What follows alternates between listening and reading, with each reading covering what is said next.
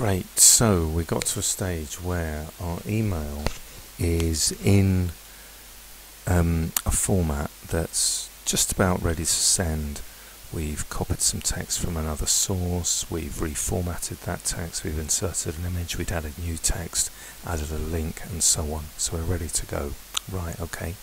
So here it is in the list of emails that we've either sent or have got ready. It's still in draft format and it's being sent to the boycott test list. Let's click on that.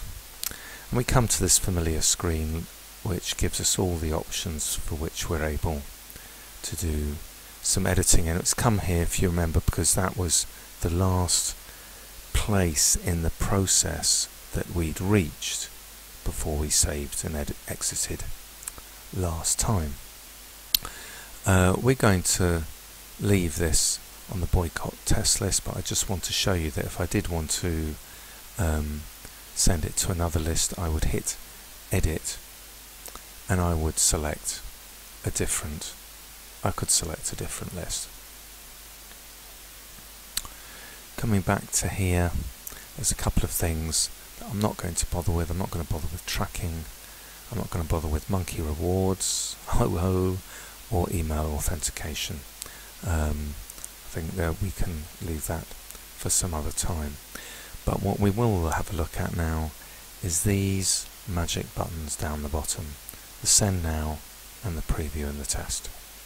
So if we hit preview and test, we get some options, and I'm going to open up the pop-up preview. And it's looking pretty good. If I scroll down, doing a little bit of proofreading on the way, skimming down, but I have now seen a mistake, which is your name. So I'm going to close that and go in and edit it. So we edit, first of all, the HTML email, and hit edit. We find the section of the email that we do want to edit. It's the body of the message, so I'll hit edit there. We come to this familiar editor, go down here, and since it was your email, June, that I copied the text from, I'm going to put your name there. I'll hit save now. Don't forget, we're now in the middle of the process and we probably need to cycle through it, especially to make sure the plain text version matches, and the quickest way to do that is copy the text from HTML. And then we hit on the confirm button and we come back to our familiar screen here, and let's see what else we could do. We can send a test email, and I've already sent a test to that address, and I'll send another one.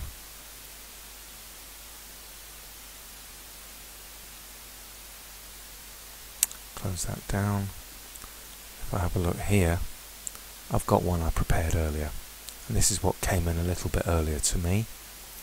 Can you see that the subject is prefixed by bracketed text, which is the name of the list, and this is the subject that we've given the email. You can see it's looking quite good, reasonably okay. Got your name in it now, June, and if for some reason it wasn't displaying correctly in this email client, I could click on this link and view an archived version on MailChimp servers. Okay, let's go back to our campaign builder here.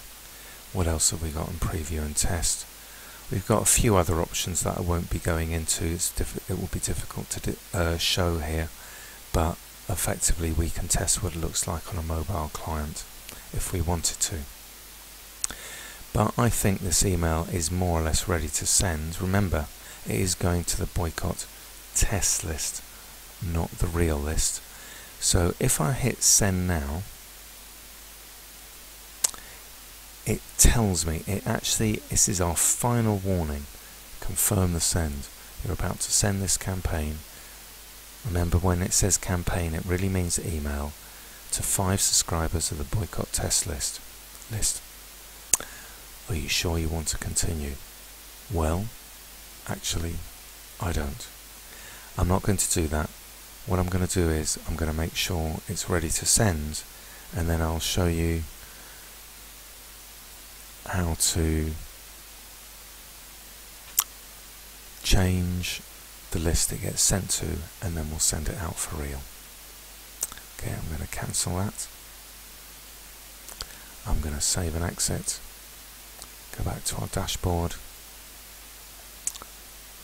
And once you've let me know that it's ready to send, you're satisfied with the text, I'll do another screencast showing you how to actually send it.